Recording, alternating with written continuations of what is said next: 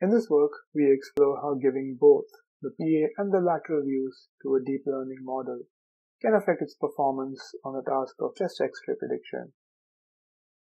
For our analysis, we use a subset of the patch chest dataset, and we test a variety of multi-view models. We find that overall, multi-view models are significantly better than the single-view models. With the best multi-view model, we observe that 32 labels have an improvement in their AUC. We also find that training a single-view model with double the amount of training data is not significantly better than the best multi-view model that has been trained in our original configuration. Thank you.